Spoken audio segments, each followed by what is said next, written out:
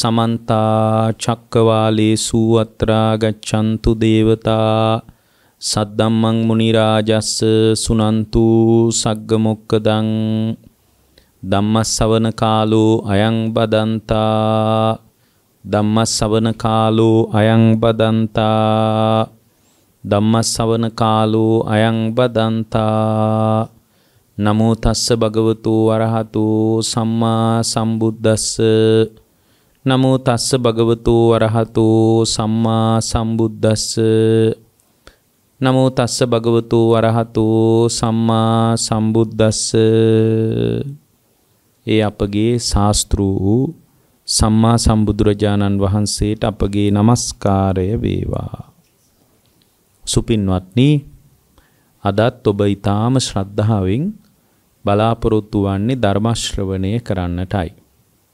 අද මේ දේශනාවේ දායකත්වයෙන් කටයුතු කරන්නේ දේශනා කීපයකටම දායකත්වයේ දරපු නම්බර 55 වලකුඹුර අලව්ව ලිපිනේ පදිංචි ගාමිණී දසනායක මහත්මයාත් සේපාලිකා දසනායක මහත්මියත් අමල්ෂා දියණිය හේෂාන් පුතණුවන් සහ අමීද කියන බෑණනුවන් ඇතුළු පින්වත් පිරිසයි මේ උතුම් දේශනාවට දායකත්වයේගෙන කටයුතු කරන්නේ. ඒ පින්නතුන්ගේ අරමුණු සිහි කරලා අපි ධර්ම දේශනාව අවසානයේ අනුමෝදනා කරන්නට බලාපොරොත්තු වෙනවා. දැන් ධර්ම ශ්‍රවණය කරන්නට කාලය. පින්වත්නි, බුදුරජාණන් වහන්සේගේ දේශනාව දෙස සාවධානව විමසනකොට අපි බලන්න ඕන අපි ආසන්නයේම මුහුණ දෙන අරුබුදේ මොකක්ද කියලා. බරපතල අරුබුද ගොඩාක් තියෙන බව ඇත්ත. ඉපදෙමින් මැරෙමින් යන සංසාර ගමනේ ඉපදෙන්න වෙච්ච එකම ප්‍රශ්නයක් තමයි. නමුත් අපි බලන්න ඕන බුදුරජාණන් වහන්සේ වදාළ විදියට ආසන්නයේම පවතින අරුබුදේ මොකක්ද? ආසන්නයේම පවතින අරුබුදේ තමයි දිට්ඨි ආශ්‍රව ටික. කාමාශ්‍රවත් නෙමෙයි. මොකද සෝවාන් වුණත් කාමාශ්‍රව තියෙනවා. භවආශ්‍රවත් නෙමෙයි. සෝවාන් වුණත් උපදිනවා. ඒවත් ප්‍රශ්න තමයි. නමුත් ආසන්නෙම ප්‍රශ්නයයි බලන්නේ. අවිජ්ජාශ්‍රවත් නෙමෙයි. අරහත්ත්වයේ දක්වාම අවිජ්ජාශ්‍රව තියෙනවා. එහෙනම් අපි බලන්න ඕන අපිට මේ වෙලාවේ කඩලා දාලා ආශ්‍රව කඩලා විතරක් නෙමෙයි, එක්තරා පිළිසරණකට අපට එකතු වෙන්න පුළුවන් විදිහේ ආශ්‍රව ටික මොනවද කියලා බලන්න ඕනේ. එතකොට අපට තේරෙනවා අපිට යම් ස්ථාවර රැකවරණයක් පිණිස, යම් පිහිටක් පිළිසරණක් පිණිස ආසන්නයේම පරවතින අරුබුදය තමයි දිට්ඨි ආශ්‍රව. ඒ ටික තමයි අපි කඩන්න ඕනේ. ඊතුරු අහොම තිබ්බාවේ. ඊතුරු එතනින් පස්සේ කරන්න ඕනේ වනේ. ඒ කියන්නේ බුද්ධ ශාසනය කොහෙවත් විද්‍යාමාන වෙන්නේ නැහැ. ඕරම් භාගීය සංයෝජන තියද්දී උද්දම් භාගීය සංයෝජන නිරුද්ධ කරා කියලා. උද්දම් භාගීය සංයෝජන නිරුද්ධ කිරීමේ සාකච්ඡාව අපිට පුළුවන් පස්සේ කරන්න.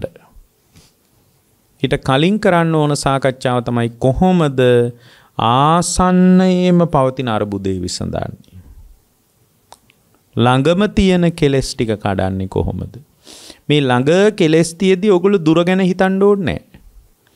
මේ වෙලාවේ අපිට කෙලස් ගතිය තුලින් අපි අරුබුදේ වැටිලා නම් ඒ අරුබුදේ වැටිලා තිබෙන ආසන්නතම කෙලෙසේ කුමක්ද කියලා ඒ ආසන්නතම කෙලෙස් අරුබුදේ සමනය කර ගැනීම පිණිස තමයි අපි අවකාශයේ ගොඩනගා ගන්නට අවශ්‍ය වෙන්නේ. එතකොට අපිට ආසන්නයේම තියෙන ප්‍රශ්නේ තමයි දිට්ඨියේ ආශ්‍රව සහිත බව. දිට්ඨි ආශ්‍රව කියන්නේ මොනවද? තමන්ගේ අභ්‍යන්තර ස්කන්ධ ටික මම කියලා හිතෙනවා. බාහිර ආයතන ටික මගේ කියලා හිතෙනවා. ඔන්න ඕකට තමයි දිට්ඨි ආශ්‍රව. රූපායතන, සද්දායතන, ගන්ධායතන, රසායතන, පොට්ටබ්බායතන, ධම්මායතන කියන ආයතන ටිකින් ආයතන ටික මගේ කියලා හිතෙනවා. මගේ කිය. ඊට පස්සේ මේ අභ්‍යන්තර ස්කන්ධ ටික මම කියලා හිතෙනවා. ස්කන්ධ ටික මම කියලා හිතෙනවා. ඔන්න ඕක තමයි අපි මුහුණ දෙන ප්‍රශ්නය අරබුදය. අභ්‍යන්තර ස්කන්ධ ටික මම කියලා හිතෙනවා, බාහිර ආයතන ටික මගේ කියලා හිතෙනවා. හැබැයි බාහිර ආයතන කියන්නේ ඇස ගැන නෙමෙයි මේ කියන්නේ. ඇසට ගෝචර වෙන රූපය. කනට ගෝචර වෙන ශබ්දය. ඒක තමයි බාහිර ආයතන කියන්නේ. අභ්‍යන්තර ආයතන නම් ඇස. එතකොට දැන් මේ පුද්ගලයා තුල අර ditthi ආශ්‍රව සහිත භව කියන එක කෙටියෙන් මෙතනදී කියනවා නම් මොකද්ද? බාහිර ආයතන ටික මගේ කියලා හිතෙනවා. අභ්‍යන්තර ස්කන්ධ ටික මම කියලා හිතෙනවා. ඔය මම මගේ කියන ගතිය නඩත්තු කරන්න ගිහින් තමයි පින්වත්නි විශාල භව කර්ම රැස් වෙන්න ගන්නෙ. ඔය ගතිය නිසා.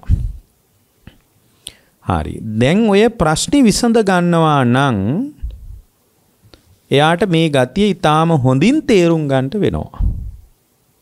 මේ සාකච්ඡාව ඊටාම මනවින් තේරුම් ගන්න වෙනවා.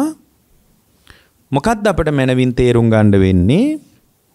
අභ්‍යන්තර ස්කන්ධ ටික සම්බන්ධව මම කියලා බලන එකයි, බාහිර රූපායතන ආදිය මගේ කියලා බලන එකයි. මේ මම මගේ කියන ගතිය නඩත්තු කරන්න යාමම තමයි පින්වත්නි.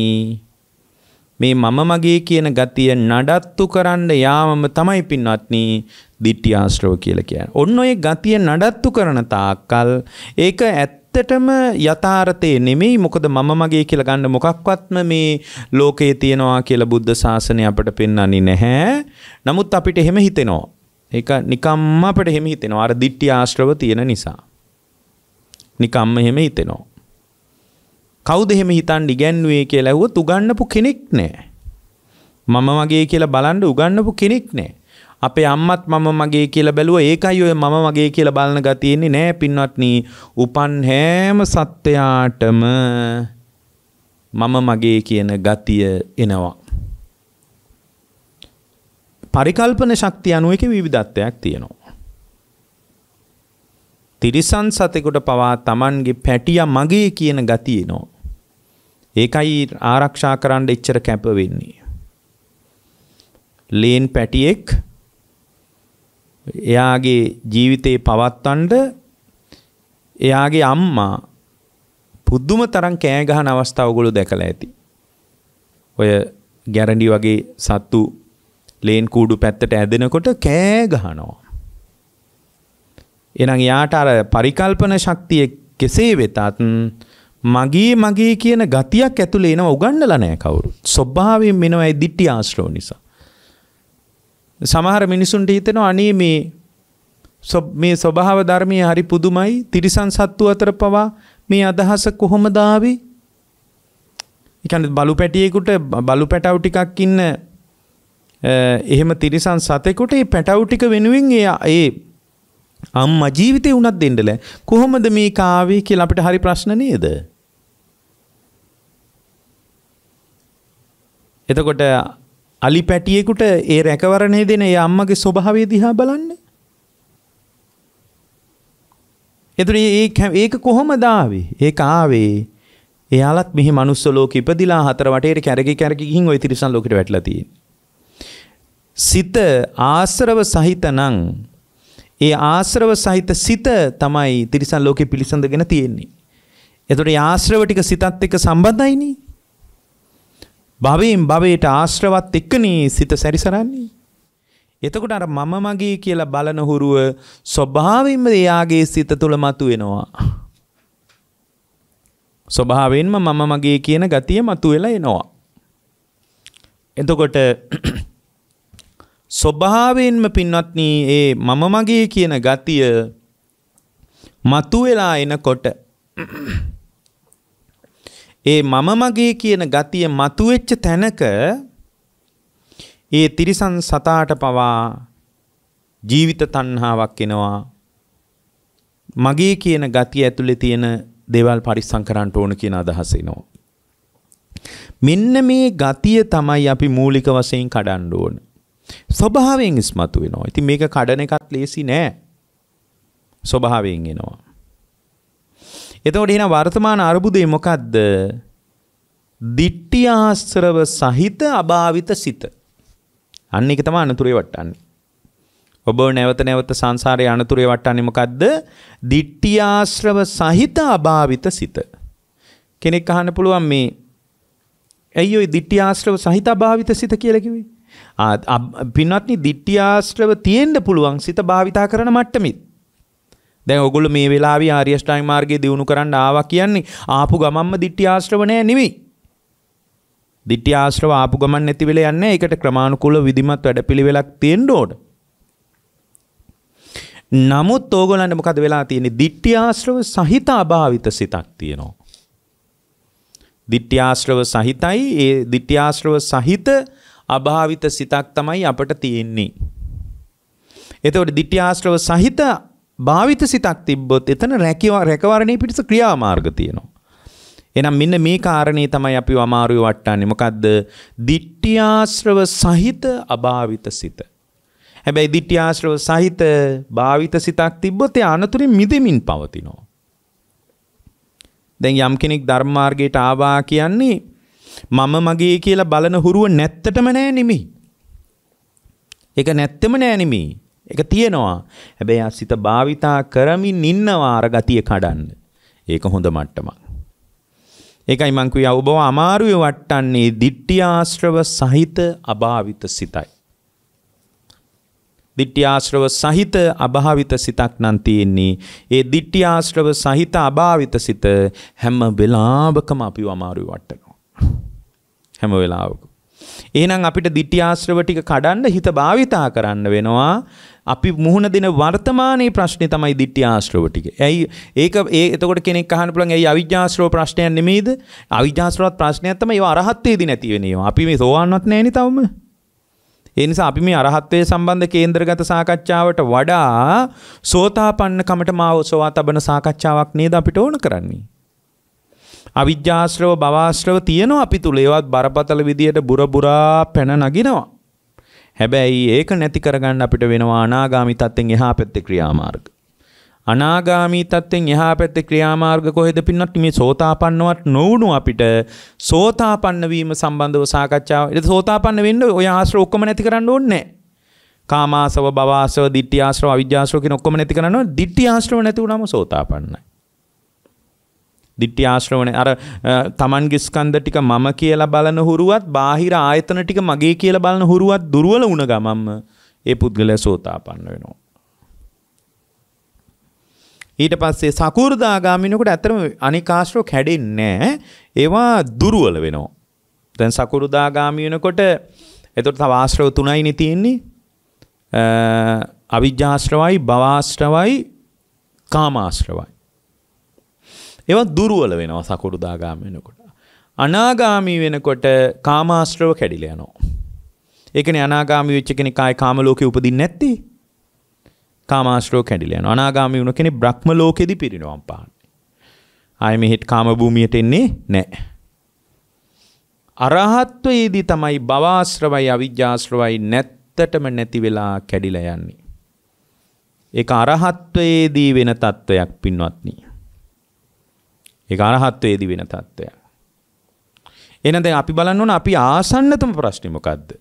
ආසන්නතම ප්‍රශ්නේ තමයි ditthියාශ්‍රව. එහෙමනම් දැන් මේ ditthියාශ්‍රව නැති කරන්න ඕගොල්ලෝ මෙන්න මේ ක්‍රියාමාර්ග අනුගමනය කරන්න වෙනවා. මේක හොඳට අහගන්න. අද මේ දේශනාව මේ විකාශනය වෙනවා නම් විකාශනය වෙන්නේ පොයේ දවසේ ලංකාවේ බෞද්ධයන්ට විශාල ප්‍රබෝධයක් ඇති වෙන දවසනේ පොයේ දවස. ඒ බෞද්ධ ප්‍රබෝධයට මේ සුන්දර ධර්ම පරියාය මිශ්‍ර කරගන්න. මිශ්‍ර කරගෙන ඊළඟ පොය දවසේ වෙනකොට පැහැදිලි වෙනසක් තියෙයි. මිශ්‍ර කරගත්තොත් පැහැදිලි වෙනසක් තියෙයි. ඒක අපිට මිශ්‍ර කරගන්න බැරි වෙච්ච ප්‍රශ්නේ තමයි අපිට දැන් තියෙන්නේ. ඒක මිශ්‍ර කරගන්න බැරි වෙනකම. මේ අරුබුදේ පින්නත් මූලික தත්ත්වය මොකක්ද දන්නවද? මූලික தত্ত্বය තමයි ඕගොල්ලෝ බොම් පැහැදිලි නුවණක් තියෙන්න ඕන. නැත්තම් බෑ. පැහැදිලි නුවණක් තියෙන්න ඕන. එතකොට පැහැදිලි නුවණක් තියෙනවා නම් ඒ ශ්‍රාවකයා තුල ක්‍රමානුකූලව ඒ නුවණ සංවර්ධනය කරගත්තොත් ditthියාශ්‍රව ටික කඩනවා කියන එක අරුමයක් නෙමෙයි. ditthියාශ්‍රව ටික කඩනවා කියන එක පුදුමයක් නෙමෙයි. ඒක කරන්න පුළුවන් දෙයක්. මේ ජීවිතයේදීම අපට ඒක කරන්න පුළුවන් දෙයක්. ඒක කරන්න බැරි දෙයක් නෙමෙයි පින්වත්නි.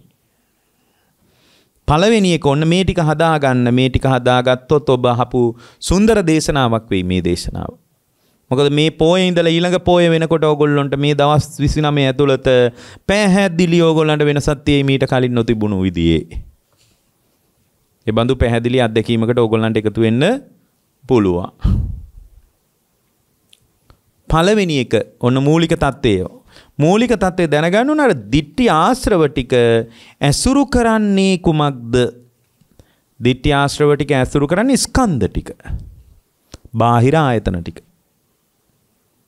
ඒක ගැන දැන් ඔයගොල්ලන්ට කිව්වනේ. එතකොට එහෙනම් ditthi ආශ්‍රව ටික ඇසුරු කරන්නේ ස්කන්ධ ටික නම් බාහිර ආයතන ටික නම් ප්‍රශ්නේ ස්කන්ධවල ආයතනවලද තියෙන්නේ ditthියේද තියෙන්නේ? දෘෂ්ටියේ. ඇයි දෘෂ්ටිය කියලා අපි කියන්නේ? ස්කන්ධ ටික පරණ අවිද්‍යාවෙන් ඉපදිලා ඉවරයි. ස්කන්ධ ටික පරණ ditthi ආශ්‍රව සහිත ගතියෙන් උපද්දවලා ඉවරයි. එහෙනම් මේ ජීවිතයේත් අපිට හම්බෙලා තියෙන පෙර ජීවිතයේ තිබුණු ditthi ආශ්‍රව නිසා. බුද්ධ ශාසනයේ කතා කරන්නේ නැවත පුනර්භවයක් කරා නොයන මට්ටමක් ගැන. ඇයි මේ ඔක්කොම ඉපදිච්ච නිසානේ පින්නොත්නි? මේ නඩත්තු කෙරිලි, කවන පොවන අන්දන නාවන දේවල් ටික. ඔක්කොම වැඩ ටික කුමක් පතද? මේ සියලු වැඩ ටික පින්වත්නි අන් කවර දෙයක් නිසාවත් නෙමෙයි. ඉපදීම පදනම් කරගෙන. එහෙනම් මේ ජීවිතේ අපි ඉපදුනේ ඇයි? ඉපදුනේ ditthi ආශ්‍රව සහිත සිත නිසා. අවිද්‍යාවද භවආශ්‍රවද ආදී තවත් හේතු බලපාලා තියෙනවා. නමුත් විඥානයේ කැමැති තැන්වල පැලවෙන්නේ නම් ditthi ආශ්‍රව නිසාම. ඒකනේ අර ditthi ආශ්‍රව නැති කෙනා කැමැති තැන්වල උපදින්නේ නැත්තේ. සෝතාපන්න වෙච්ච කෙනා සතර පායට වැටෙන්නේ නැහනේ. එහෙනම් මතක තියාගන්න අවිද්‍යාව ඔහි තිබුණාවේ භවආශ්‍රව ඔහොම තිබුණාවේ පින්වත්නි කාමාශ්‍රව ඔහොම තිබුණාවේ ඒවා අපිට පුළුවන් පස්සේ විසඳ ගන්න. අපේ විඥානයේ කැමැති තැන්වල උපදින්නේ පින්වත්නි අවිද්‍යාශ්‍රව නිසාවත් භවආශ්‍රව නිසාවත් කාමාශ්‍රව නිසාවත් නෙවෙයි. උපදින්නේ ditthi ආශ්‍රව නිසා. ඒ නිසා ditthi ආශ්‍රව කඩපු කෙනා කැමැති තැන්වල උපදින්නේ නැහනේ. ditthi ආශ්‍රව නැති උත්තමේ කැමැති තැන්වල උපදින්නේ නැහැ. ඒක හරි ලස්සන දෙයක්. ඒකනේ ditthi ආශ්‍රව නසපු කෙනා මේ නසපු කෙනා ගැන කියන්නේ චතුහ පායේ හිච විප්පමුත්තෝ චචාබිඨානානි අබබ්බෝ කාතුං නතේ බවං අට්ටමං අටවෙනි භවයකටවත් යන්නේ නැහැය කියන්නේ. එයා ඒ කාමාශ්‍රව භවආශ්‍රව අවිජ්ජාශ්‍රව තියෙනවා ditthi ආශ්‍රව නැහැ. එහෙනම් මේ ditthi ආශ්‍රව විසින් කරන අවදානම් නරකම වැඩේ මොකද්ද? විඥානයේ කැමැති තැන්වල පිහිටනවා. නිරේද, සතර අපායේද, പ്രേත ලෝකෙද, තිරිසන් ලෝකෙද, මනුස්ස ලෝකෙද, දිව්‍ය තලයේද එක එක තැන්වල විඥානෙ පිහිටනවා. හොඳ තැනුත් ඔය තැන්වල තියෙනවා. නමුත් හොඳ තැනක ඉපදෙනවා කියලා එකක් නැහැ. මොකද අනාත්මයිනේ. මගේ වසඟේ පවත්වනවා නම් තමයි මට සැලසුම් කරලා මට දිව්‍ය ලෝකෙ යන්න පුළුවන්.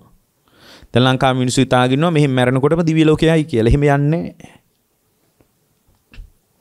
ඒක ලංකාවේ මිනිසුන්ට වැරදිච්ච බරපතල තැනක් ඒක.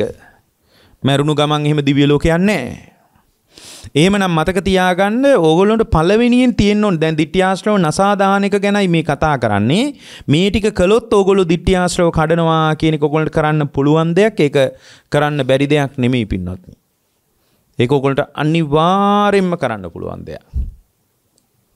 කොහොමින් හරි ඕගොල්ලන්ට පින්වත්නි කරන්න පුළුවන් දෙයක්. ditthi ආශ්‍රව ටික කඩන එක. එතකොට ditthi ආශ්‍රව ටික කඩන මට්ටම, ditthi ආශ්‍රව ටික කඩලා දාන මට්ටම කියලා කියන්නේ පින්වත්නි කෙබඳු ස්වභාවයෙන් යුක්ත දෙයක්ද? ditthi ආශ්‍රව කඩන මට්ටම කියලා කියන්නේ පින්වත්නි ඒක හරි පුදුම දෙයක්. ඒකෙදි අපිට කරන්න තියෙන්නේ අතීත අනාගත වර්තමාන කියන තුන් කාලයේ ditthi ආශ්‍රව හැසිරෙනකොට සිද්ධ වන සංසිද්ධිය පැහැදිලිව අවබෝධ කරගන්න එක. අතීතයේ තිබුණු ditthi ආශ්‍රව විසින් පුනර්භවය හදනවා. වර්තමානයේ ditthi ආශ්‍රව තිබ්බොත් ඒ ditthi ආශ්‍රව තියෙන සිතක් වසඟේ නැහැ. කොහොමත් සිත වසඟේ නෑ. අරහත්ත්වයේ තමයි සුන්දරම තැන.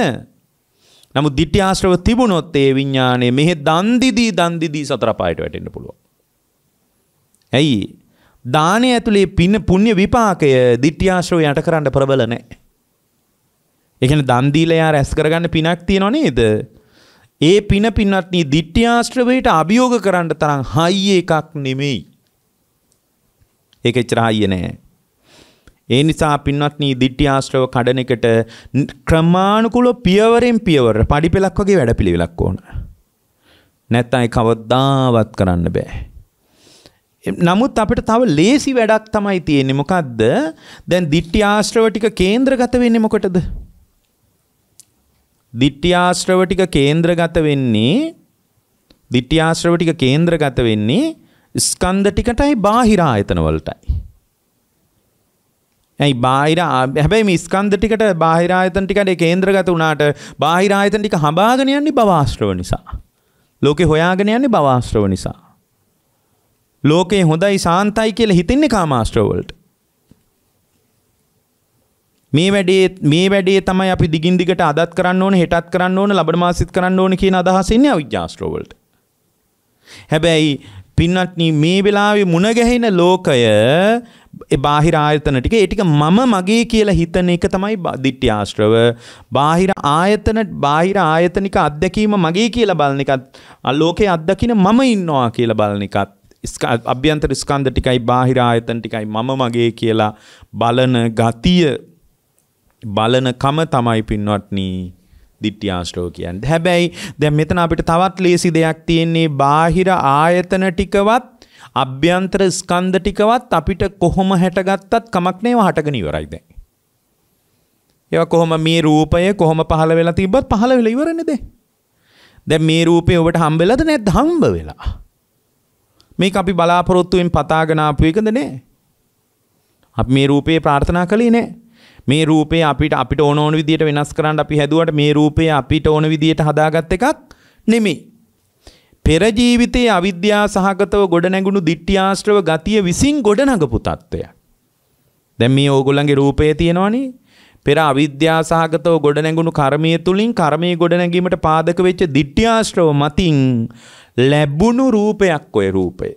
එනංක ලැබිලා ඉවරනේ දැන්. මේ රූපය අපට ලැබිලා ඉවරයි. ඒ නිසා මේ රූපය සම්බන්ධව අපිට කිසි ප්‍රශ්නයක් තියෙන්න බෑ. රූපේ උපද්දවල ඉවරයි පරණ හේතු විසින්. ඒක පෙර ජීවිතයේ හේතුන් විසින් උපද්දවල ඉවරයි. පෙර ජීවිතයේ හේතුන් විසින් ඒක උපද්දවල ඉවරයි. ඒක කවුරුත් කරාපු එකක් නෙමෙයි. ওই රූපය ඔබඳු ආකාරයට ලැබුණට අම්මට බනින්න එපා. තාත්තට බනින්න එපා. ලෝකයාට චෝදනාව යවන්න එපා. ලෝකයාට චෝදනාව යවල වැඩක් නැහැ. මෙබඳු රූපයක් ලැබුණේ ඇයි කියලා ලෝකෙට ගරහන්න එපා. අම්මට තාත්තට පරම්පරාවට ගරහන්න එපා. මොකද ওই රූපේ හදලා ඉවරයි පෙර හේතුන්ගෙන්. අපි අම්මා තාත්තම හැදුවා කියලා හිතුවට පෙර හේතුන්ගෙන් හැදිලා ඉවරයි. ඕගොල්ලොත් හිතන්න එපා මේ මගේ කුසෙන් බිහි වුණා නම් ඔයා මගේ දරුවා. ඔයා මට ඕන විදියට ඉන්න ඕන. එහෙම හිතන්න එපා. ඔයා අම්මා කෙනෙක් කුස දුන්නට අම්මගේ කර්මයට බලපෑවේ නැහැ.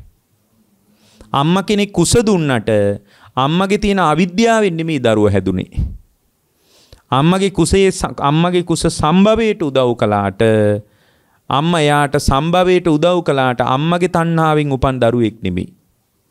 ඒ කියන්නේ දරුවගේ රූපේ යාගේ තණ්හාවෙන් හැදිච්ච එක.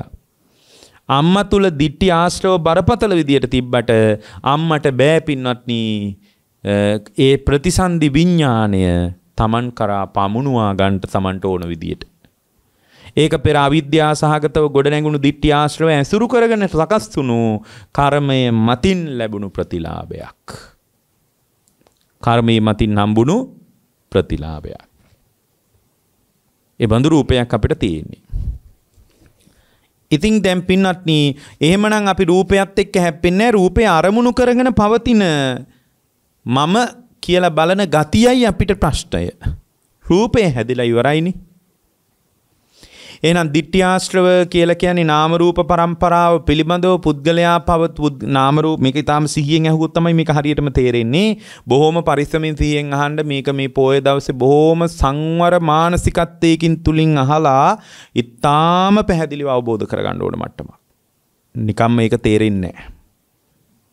එහෙමනම් මතක තියාගන්න අපි තුල ditthyaශ්‍රව සහිත ස්වභාවයක් අපේ සිත තුල පවතිනවා. ඒ ditthyaශ්‍රව සහිත ස්වභාවය අපේ සිත තුළ පවතුනාට පින්වත්නි ඒ ditthyaශ්‍රව ස්වභාවයේ පවතින ස්කන්ධ ටිකට බාහිර ආයතනද අරමුණු කරගෙන නමුත් බාහිර ආයතනවත් ස්කන්ධවත් අපිට ප්‍රශ්නයක් නැහැ. හේතුව පෙර ජීවිතයේ අවිද්‍යාව සහගතව ditthyaශ්‍රව ගතිය ඇසුරු කරගත්ත කර්ම සකස් වීම තුලින් මේ නාම රූප පරම්පරාව දැන් හදලා ඉවරයි. එහෙනම් අපිට නෑනි හාඳුරණී මේ නාම රූප අරමුණු කරන්නේ අපිට ditthyaශ්‍රව පවතින්නේ කිව්වට ditthyaශ්‍රව ගතිය ප්‍රශ්නේ වුණාට නාම රූප පරම්පරාව ප්‍රශ්නේ නෙමෙයි. මේක හැදිලා ඉවර වෙච්ච එකක්. ඉවර වෙච්ච ඒවා අපිට ප්‍රශ්න නෑ. හැදිලා ඉවර වෙච්ච එකත් එක්ක හැප්පිලා මොනව කරන්නද? වෙනස් කරන්න බෑනේ. වෙනස් කරන්න පුළුවන් නම් හැප්පුණත් කමන්නේ.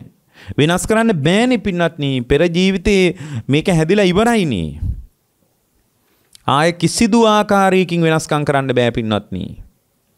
කොහොමටවත් වෙනස්කම් කරන්න බෑ පින්වත්නි. මොන විදියෙන්වත් අපිට වෙනස් කරන්න බෑ පින්වත්නි. කවදාකවත් වෙනස්කම් කරන්න බෑ. එහෙමනම් දැන් අපි බලන්න ඕන මොකද්ද? ලැබුණු ජීවිතයත් එක්ක හැප්පෙන්න නෙමෙයි. අපි බලන්න ඕන මේ ජීවිතය මේ ස්කන්ධ ටිකද බාහිර ආයතන ටිකද ඇසුරු කරගෙන මා තුළ පවතිනවා ditthyaශ්‍රව සහිත මානසික ගතියක්. ඔන්න ඔය මානසික ගතිය විතරයි අපි කඩන්නේ. ඔය මානසික ගතිය විතරයි කඩන්නේ. අනික අරහත්ත්වේ කරා ගියත් වෙනස් කරන. දැන් බලන්න අර බුද්ධ කාලේ හිටියා සමහර ස්වාමීන් වහන්සේලා ශරීර ස්වභාවය දිහා බැලුවාම ඊටාම වෙනස්. දැන් එක හාමුදුරු කෙනෙක්ට අසාමාන්‍ය මිටි. නමුත් උන්වහන්සේ රහත් වුණා කියලා රූපේ මොකක්වත් වෙනස් වුන්නේ නැහැ. අසාමාන්‍ය මිටි. එතකොට ඒ අසාමාන්‍ය මිටි ඒ ස්වාමී දැන් අපිට පේනවා තව ස්වාමීන් වහන්සේ නමක් වැඩ හිටියා. අතිශයින්ම කෙට්ටුයි. ආහාර නැතු ගොඩාක් දුර්වල වෙලා ශරීරයේ ලෝසක කියන මහරහතන් වහන්සේ. නමුත් උන්වහන්සේ රහත් වුණා කියලා උන්වහන්සේට දානෙ ලැබුණේ නැහැ. එහෙනම් මේ අරහත්ත්වය කියලා කියන්නේ මේ ජීවිතයට බලපෑම් කරන තත්වයකුත් නෙමෙයි ලොකුවට. ඒ කියන්නේ මේ ජීවිතය තුළ සදාතනික ශාන්තියක් කෙලස් ගතිය කඩලා දැමීමක් මතුවෙනවා. නමුත් ඒ අරහත්ත්වයේ ඉහළම ප්‍රතිලාභයේ තියෙන්නේ නැවත ප්‍රතිසන්දිය කරා යන්නේ. මොකද මේ ඔක්කොම ප්‍රශ්න ටික අපි ඉපදිච්ච නිසානේ පින්වත්නි. ඉපදිච්ච නිසා තමයි ජරා මරණ ශෝක පරිදේව දුක්ඛ දෝමනස් උපායාස ඔක්කොම ගැට ටික. හැබැයි මේ එහෙනම් අපි අරහත්ත්වයේදී කරන්නේ පුනර්භවයේ හැදෙන එක නැති කරලා දාන එක. නැවත පුනර්භවයේ හැදෙන එක නැති කරන්න නම් ආශ්‍රව සහිත ගතිය නැති කරන්න ඕන. ඒකේ තියෙන බරපතලම ආසන්නතම ආශ්‍රවීය අරුබුදේ තමයි ditthyaශ්‍රව. ඒක කඩන්න නැතුව ඉතුරු එකක්වත් කඩන්න බෑ. එහෙනම් අපි ඔක්කොම කඩන්න ඕන කියන එක මිටකට අරගෙන කල්පනා කරන්න ඕනේ. අපි බලන්න ඕන ළඟම එක කඩන්නේ කොහොමද කියලා. ළඟම එක කඩන්නේ කොහොමද? ඒකට ඕගොල්ලන්ගේ ඥාණය පැති කීපයකින් හදා ගන්න ඕන.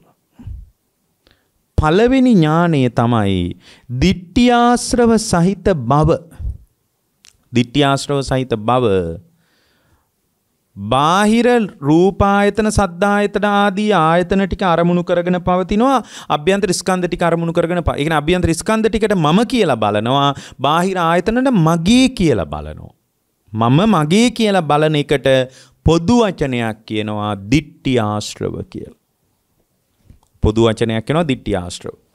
එතකොට එහෙනම් අපිට බාහිර ආයතන ටිකයි අභ්‍යන්තර ස්කන්ධ ටිකයි අරමුණු කරගෙන මම මගේ කියන ගතියක් පැවතුනාට බාහිර ආයතනවල ප්‍රශ්නයක් තියෙන විදිහට ධර්මයේ පිළිගන්න කියන්නේ. ඇයි? අභ්‍යන්තර ස්කන්ධවල ප්‍රශ්නයක් තියෙනවා කියලා පිළිගන්න කියන්නේ මොකද අභ්‍යන්තර ස්කන්ධ හැදිලා ඉවරයි දැන්. මේක හැදිලා ඉවරයි. ඒකනේ අපිට වෙනස් කරන්න බැරි. රහත් උනත් ලෙඩ වෙන එක නවත්ත ගන්න බෑනේ.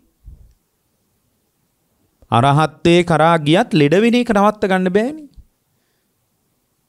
දැන් මේ පොයේ දවස වගේ අද වගේ දවසක දැන් මේ විකාශනය වෙන දවස වගේ දවසක තමයි සාරිපුත්ත මහ රහතන් වහන්සේ පිරිනිවන් පාන්නේ.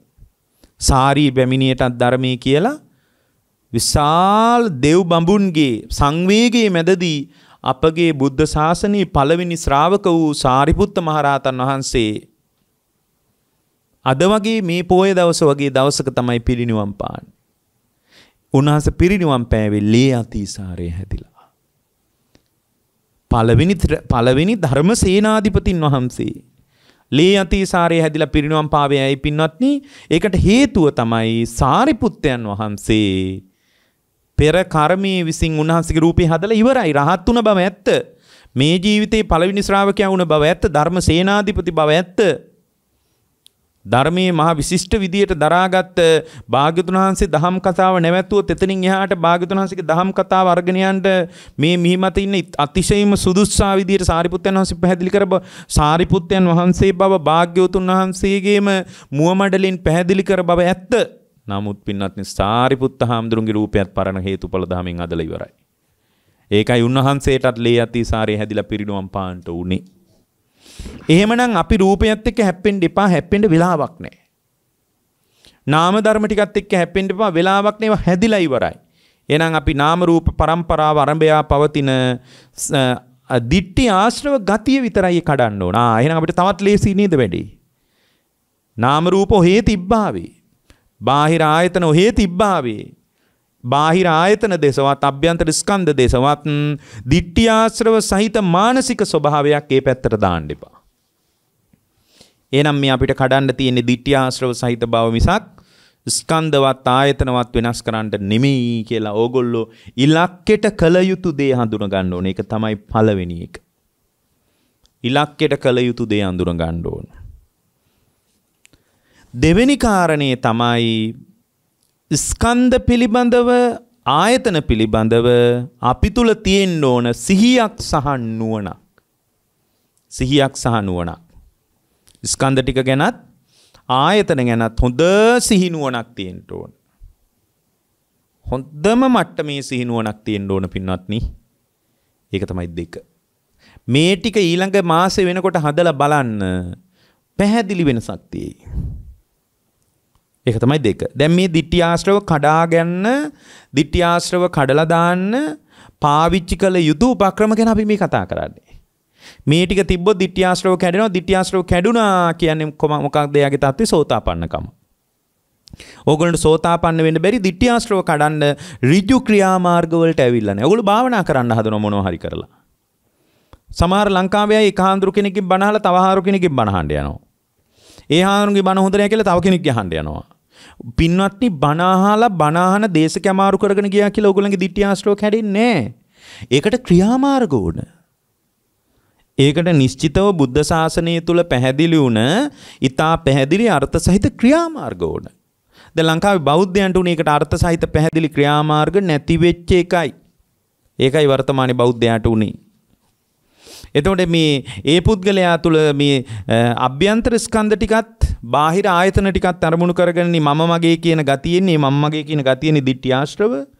ඒ මම මගේ කියන ගතියෙන්නේ බාහිර ආයතන ටිකද අභ්‍යන්තර ස්කන්ධ ටිකද පිළිබඳ නිසා ස්කන්ධයන් පිළිබඳවත් ආයතන පිළිබඳවත් සිහිය සහ ඒ කියන්නේ සතර සතිපට්ඨානය සහ සම්පජානකාරී භව කියන ලක්ෂණ දෙක ඕන.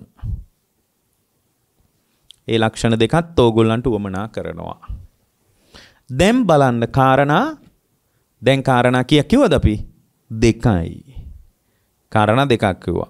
තුන්වෙනි එක තමයි මෙන්න මේක ඉතා වැදගත් දෙයක්. ස්කන්ධ ටිකත් අරමුණු කරගෙන බාහිර ආයතනත් අරමුණු කරගෙන මේ පවතින දෘෂ්ටිගත වීම මේ අපි තුල පවතින දෘෂ්ටිගත වීම බාහිර තත්ත්වයක් නෙමෙයි මානසික ගතියක්මයි.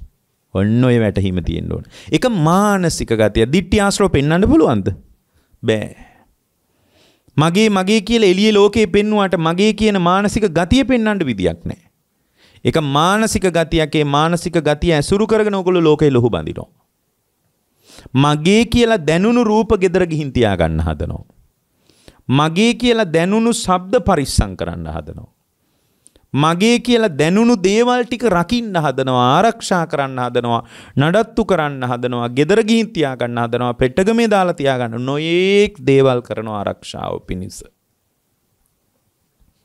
නොයේක් දේවල් අපි කරනවා ආරක්ෂාව පිණිස. එහෙනම් තුන්වෙනි කාරණේ මතක තියාගන්න, ditthi ආශ්‍රව කඩනවා නම් තුන්වෙනි කාරණේ තමයි ditthi ආශ්‍රවීය ස්වභාවය වනාහි මානසික ගතිය. ඒක මානසික ගතිය. ඒක බාහිර ප්‍රශ්නයක් නෙමෙයි. සත්‍ය වශයෙන් මෙහෙම ආයතන තියෙන නිසා නෙමෙයි මගේ කියලා දැනෙන්නේ. මගේ කියලා මානසික ගතියක් මතුවෙනවා. ඒක මානසික ගතිය නේ. ඒක යථාර්ථයක් නෙමෙයි. ඒක යථාර්ථයක් කියලා හිතන්න එපා. ඒක පින්වත්නි යථාර්ථයක් නෙමෙයි. ඒගොල්ලෝගේ මානසික ගතියයි. ඒකයි ඕගොල්ලෝ මගේ කියන ඒවට මම මගේ කියලා කියන්නේ නැත්තේ. මම මගේ කියලා හිතන ඒවට ඕගොල්ලෝ මගේ කියලා හිතන්නේ නැත්තේ. මට වටිනා එක ඕගොල්ලන්ට වටින්නේ නැත්තේ ඒකයි. ඕගොල්ලන්ට වටිනා එක මට වටින්නේ නැත්තේ ඒකයි. මගේ කියලා බැලුවද යම් තැනක ඒක වටිනවා.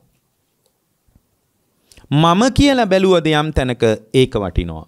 මම මගේ කියලා බලපු නැති ඒවා වටින්නේ අපිට ඒවත් අරින්න පුළුවන්. එහෙනම් මතක තියාගන්න, ලෝකේ අතහැරින්නේ නැත්තේ ditthi ආශ්‍රව නිසා. බුදුදහම ප්‍රධාන වශයෙන් අතහැරීම ගැන කතා කරනවා.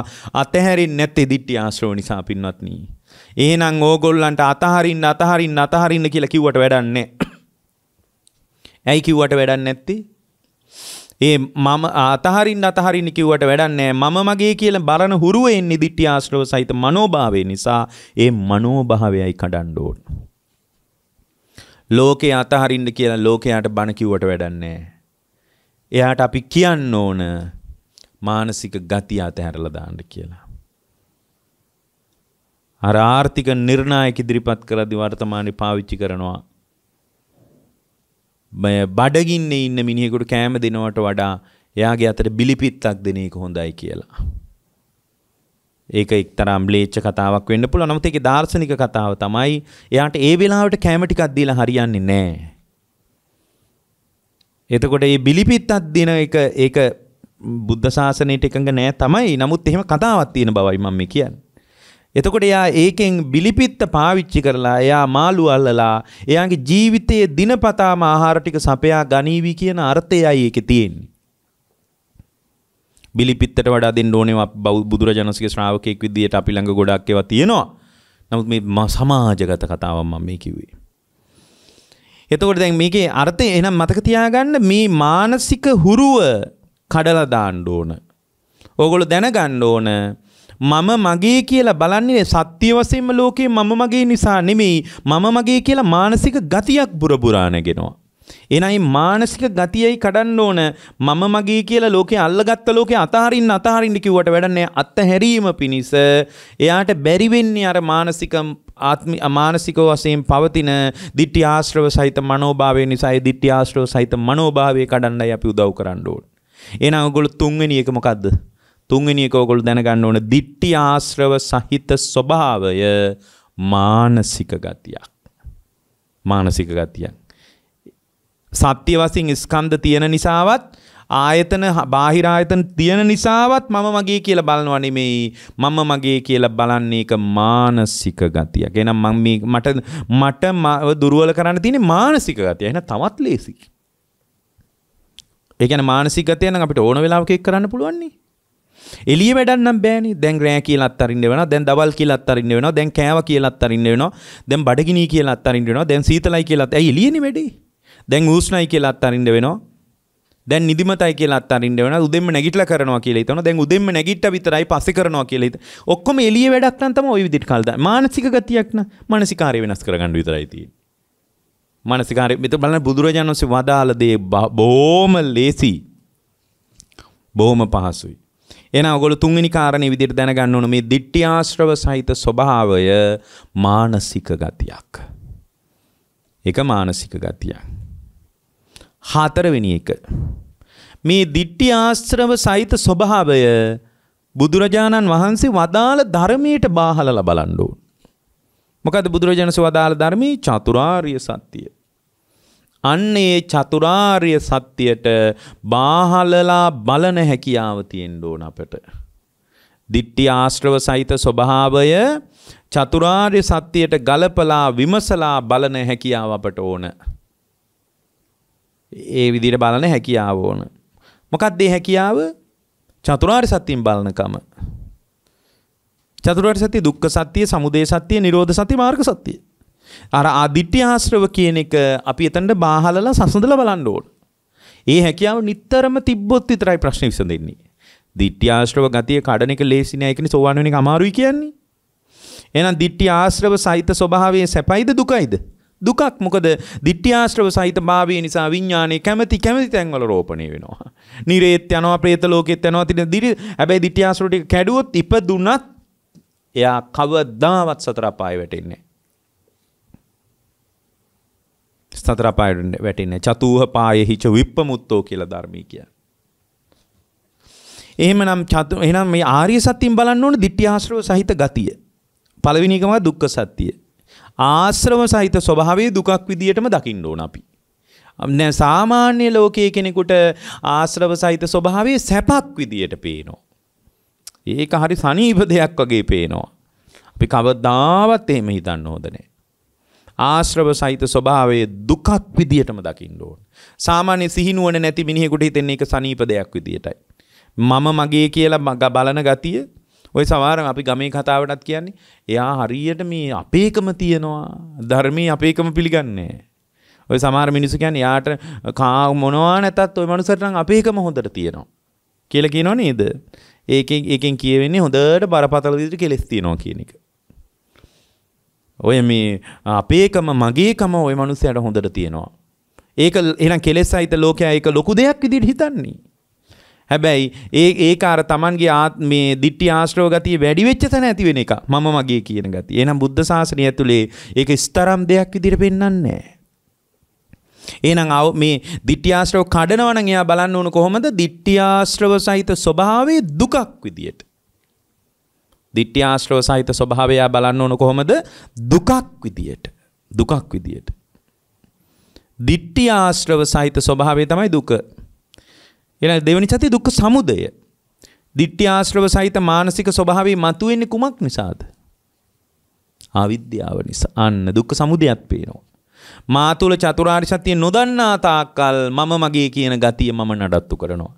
එහෙනම් මේ චතුරාර්ය සත්‍ය අවබෝධයයි අපිට වැදගත්. ඇයි? චතුරාර්ය සත්‍ය අවබෝධයක් නැහැ කියන එකට අපි කියනවා අවිජ්ජා කියලා. අවිද්‍යාව තමයි දිට්ඨි ආශ්‍රව වලට පදනම. දුක්ඛ සමුදය. එහෙනම් දුක්ඛ නිරෝධය මොකද්ද? අවිද්‍යාව නිරුද්ධ වීමෙන් දිට්ඨි ආශ්‍රව නිරුද්ධ වෙලා යනවා. ඒක නිරුද්ධ කිරීමේ ප්‍රතිපදාව අදි සීල, අදි චිත්ත, අදි පඤ්ඤා.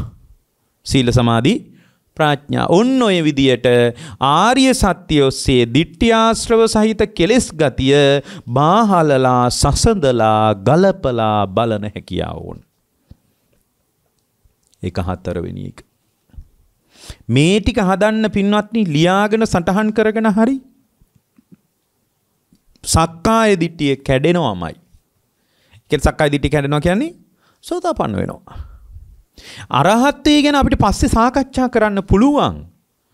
ඊට කලින් සෝවාන් වෙන්න ඕනනේ. සෝවාන් නොවි අරහත්ත්වයේ කරා යනවා කියලා එකක් නැහැනේ ලෝකේ.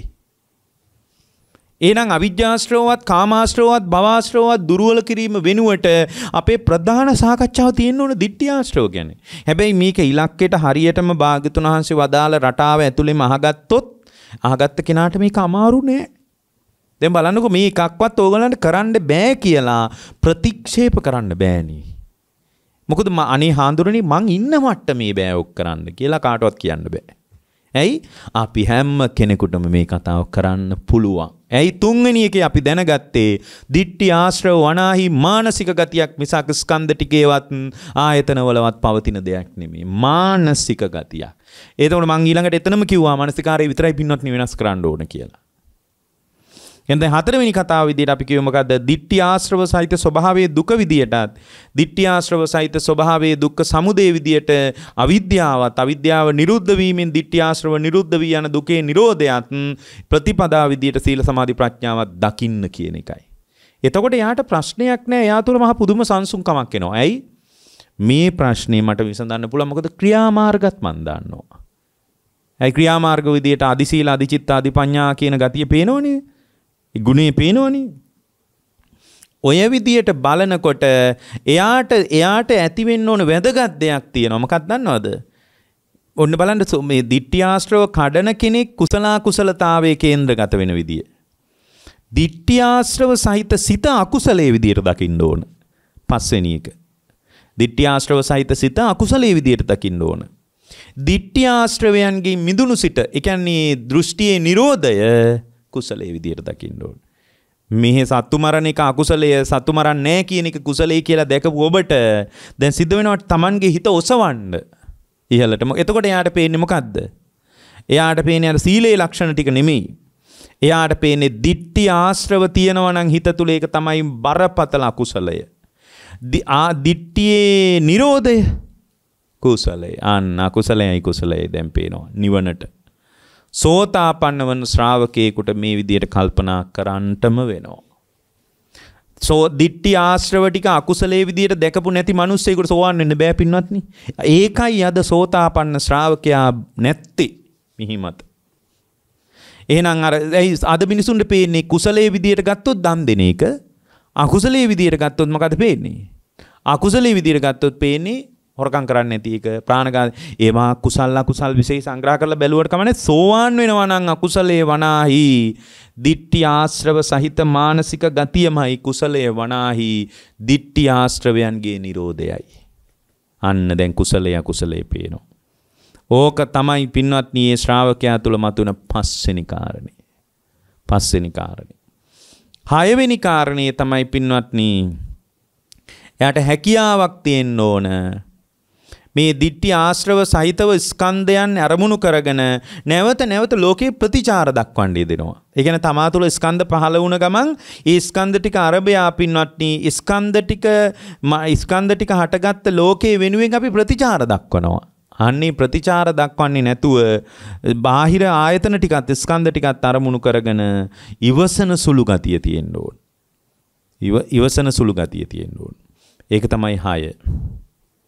7 වෙනි කාරණේ තමයි මේ ditthi ආශ්‍රව සහිත ගතිය ඇති වෙලා නැති වෙලා යන මානසික ස්වභාවයක් කියලා දකින්න ඕනේ.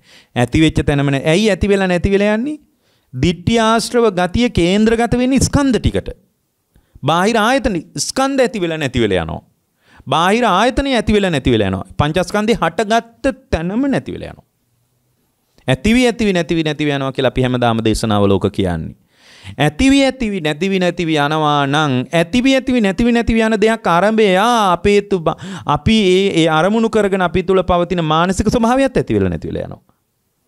එහෙනම් ditthi ආශ්‍රව සහිත මානසික ස්වභාවයත් ඇති වෙලා නැති වෙලා යනවා. මම මගේ කියලා බලන හුරුවත් ඇති වෙලා නැති වෙලා යනවා. ඒක ඇති වෙලා නැති වෙලා යන නිසා තමයි මගේ කියලා බලපුවා තව මොහොතකින් මගේ කියලා මගේ හිත පිළිගන්නේ නැත්තේ සමහර විට. විවාහ වෙච්ච කෙනෙකුට ටික කාලයක් යනකොට මෙයා මගේ බිරිඳ නෙමෙයි, මෙයා මගේ ස්වාමියා නෙමෙයි කියලා ප්‍රතික්ෂේප කරන මට්ටමට යාගේ හිත කැරකිලා සමහරට යා නැතුව ඉන්න බෑ කලින්. දකින්න නැතුව ඉන්න බෑ, කටහඬ අහන්න නැතුව ඉන්න බෑ, ළඟින් වාඩි වෙලා ඉන්න නැතුව ඉන්න බෑ. එතකොට එහෙනම් මතක තියාගන්න මේ මම මගේ කියලා බලන මානසික ගතිය නිත්‍ය එකක් නෙමෙයි, ස්ථිරසාර එකක් නෙමෙයි. ඒක ඇති වෙලා නැති වෙලා යන එකක් කියලා වටහා ගන්න ඕන. එහෙනම් ditthi ආශ්‍රව සහිත මනෝභාවය තුල ගොඩ නැගෙන නොඑක් ආදී ක්ලේශ ධර්මයන් ඇති වෙලා නැති වෙලා යන ස්වභාවයක්.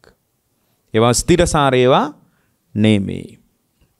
ඊළඟ එක තමයි ditthi ආශ්‍රවයේ මැඩ පැවැත්වීම පිණිස 8 වෙනි එක මේ කියන්නේ.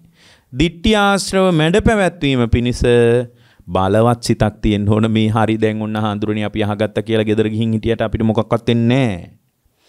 ඒ ditthi ආශ්‍රව නිරුද්ධ කිරීම පිණිස බලවත් කැමැත්තක් තියෙන ඇත්ත ස්වාමීනි මේක අපි කරන්න ඕන. අවංකව විශ්වාස කරගන්න ඕන.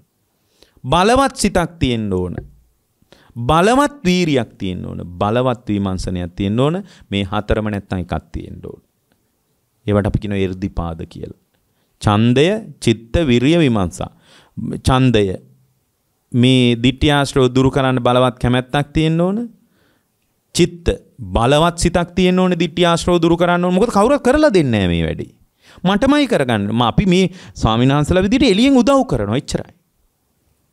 භවාශ්‍රව දිට්ඨි ආශ්‍රව පදනම් කරගෙන ඡන්ද චිත්ත වීරියක් තියෙන්න ඕන. එහෙම වාඩි වෙලා හිටියට බෑ. බලන්න බුදුරජාණන් වහන්සේ එච්චර පාරමිතා ධර්මයන් පූර්ණේ කරලත් බෝධි මූලයේ වාඩි වුණේ හැම මස්ලේ නහර ඇට මිඳුළු වල ඉතුරු වෙන එකක් ඉතුරු වුණාවේ වේලෙන එකක් වේලුණාවේ බුදු වෙලා මිසක් නැගිටින්නේ නැහැ. එතකොට තමයි උන්වහන්සේ මායාවත් ඇරියේ. නැත්තම් ওই කෙලෙස් වලින් අහුවුණු සිත මුදවන්න ලේසි නෑ පින්නත්. බලවත් කැමැත්තක් තියෙන්න ඕන. නැත්තම් ධර්ම මාර්ගයට ආවට වඩා ඉක්මනට විසි වෙලා යනවා.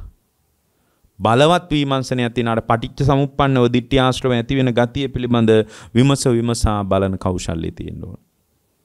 ඊළඟ එක තමයි මට කරගන්න ලොකුම යහපත තමයි දිට්ඨි ආශ්‍රව සහිත මානසික ස්වභාවයෙන් නිදහස් වෙන එක කියලා දකින්න. එච්චර යහපතක් නම් මේ මහ පොළොවේ මට සිද්ධ කරගන්න මට බෑමයි. මගේ දරුවට කරන විශාලම යහපත තමයි යා තුල දිට්ඨි ආශ්‍රව ගතිය කඩන්න උදව් කරන එක කියලා දකින්න. බත්මාලු පිණි කවණ එක යහපත කියලා දකින්න එපා නිවන් මාර්ගයේදී එම් බලන්නේ. යහපත්ම දේ විදියට දකින්නේ පින්වත්නි මම මට කරන සැබෑම මෛත්‍රී සහගත භාවයේ තමයි මම දිට්ඨි ආශ්‍රව ටික කඩා ගන්න කොච්චර ක්‍රියාමාර්ග වලට එකතු වෙලාද කියන එක. ඒක තමයි වැදගත්ම දේ. ඒක තමයි ස්තරම්ම දේ.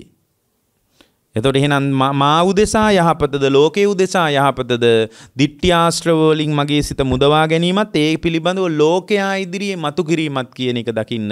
එතකොට මේ දිට්ඨි ආශ්‍රව නිරුද්ධ කිරීම සම්බන්ධ සාකච්ඡාව තමයි හැම වෙලාවකම අපි තුල මතුවෙන්නේ. ඒක 9. 10. දිට්ඨි ආශ්‍රව සහිත ගතියෙන්නේ ස්කන්ධ ටිකද ආයතන ටිකද ආරම්භය. ස්කන්ධ ටිකද ආයතන ටිකද ආරම්භය පින්වත්නි ඇති වෙලා නැති වෙලා යන බව දැකලා අනිත්‍යයි අනාත්මයි කියලා දැකලා සිත මැදහත් කරගන්න. ඒ දිට්ඨි ආශ්‍රව සහිත ගතියෙන්නේ ස්කන්ධ ටිකත් ආයතන ටිකත් අරඹය නිසා බාහිර ආයතන ටිකත් අරඹය නිසා අනිච්චානුපස්සී විරාගානුපස්සී නිරෝධානුපස්සී පටිනිස්සග්ගානුපස්සී කියලා ස්කන්ධ ටිකද ආයතන ටිකද විදර්ශනා කරන්න. එතකොට සිත මැදහත් වෙනවා. එතකොට සක්කාය දිට්ඨිය එහෙම කැඩිලා යනවා. දිට්ඨි ආශ්‍රව ටික එහෙම ගැලවිලා යනවා. එතකොට එයා සෝවාන් වෙනවා. ඔය ටික විතරක් කළොත් සෝවාන් වෙනවා. කාටවත් කියන්න බෑ ඔය ටික කළත් සෝවාන් වෙන්නේ නැහැ කියලා. එයා සෝවාන් වෙනවා. ඔය එකක්වත් නැතුව ලංකාවේ මිනිස්සු හිතනවා දැන් මේ භාවනා කරන්න ඕන ටිකක් කියලා. එයා පින්වත්නි මේ දිට්ඨි ආශ්‍රව කුමක් කේන්ද්‍රගත කරගෙන කියලා දන්නෙත් නැහැ. දිට්ඨි ආශ්‍රව ඇසුරු කරගෙන ස්කන්ධ ටික ආයතන ටික ආරම්භය සිහිනුවන පවත්වන්නෙත් නැහැ. මානසික ගතියක් කියලා අඳුනගනත් නැහැ. දිට්ඨි ආශ්‍රව සහිත සිත චතුරාර්ය සත්‍යයෙන් බලන හුරුවත් නැහැ. දිට්ඨි ආශ්‍රව සහිත ස්වභාවය තමයි අකුසලය. දිට්ඨි ආශ්‍රවේ නිරෝධය තමයි කුසලය කියලා කුසල කුසලතාවයේ සෝතාපන්න වෙන ශ්‍රාවකෙක් දකින්න ඕන විදිහට යා දකින්නෙත් නැහැ. දිට්ඨි ආශ්‍රව සහිතව ස්කන්ධ ආයතන ටික හට ගන්නකොට ඒ ස්කන්ධ ආයතන ටික අරබය හඹාගෙන යනකොට ඒක ඉවසාගෙන ඉන්න කෞශල්‍යකුත් නැහැ. මේ දිට්ඨි ආශ්‍රව සහිත වෙච්ච ස්කන්ධ ටික ආයතන ටික ඇති වෙලා නැති වෙලා යනවා කියලා බලන හුරුවකුත් නැහැ.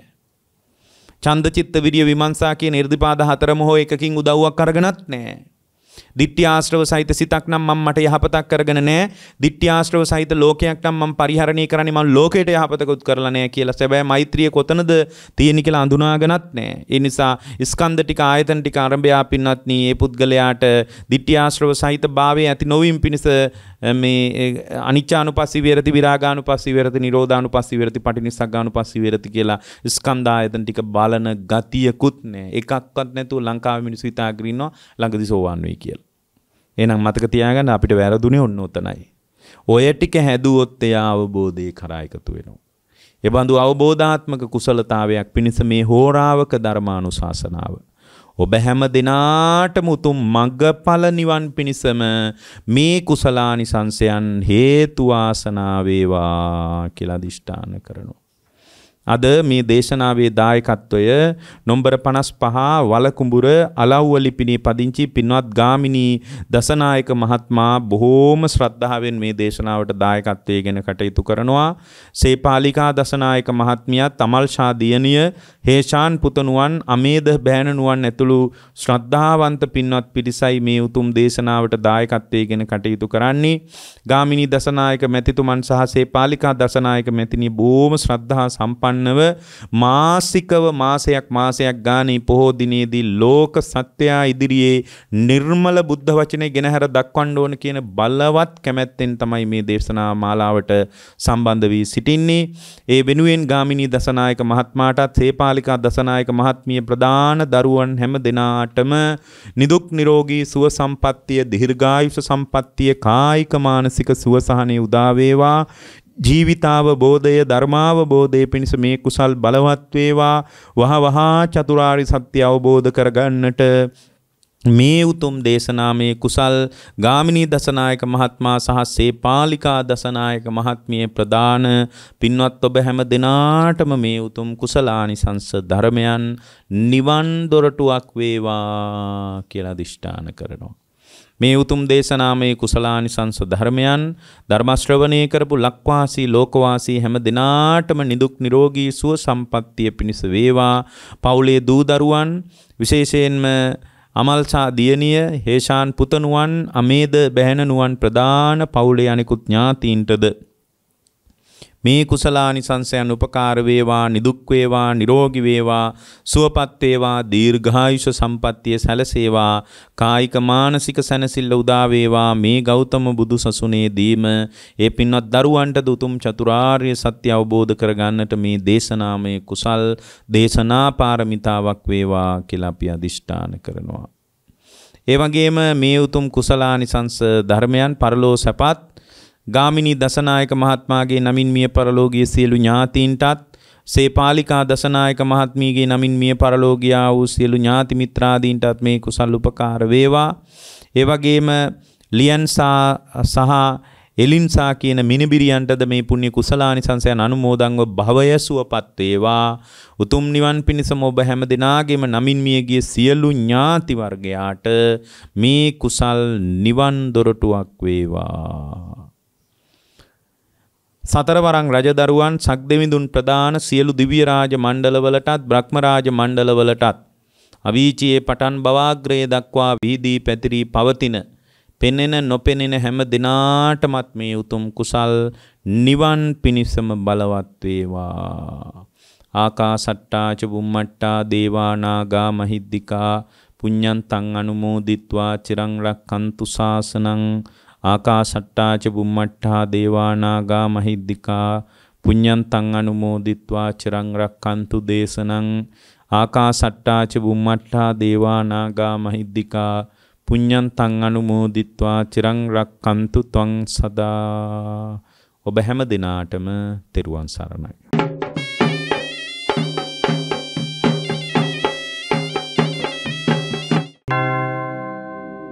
मोहक्षयो निब्बानं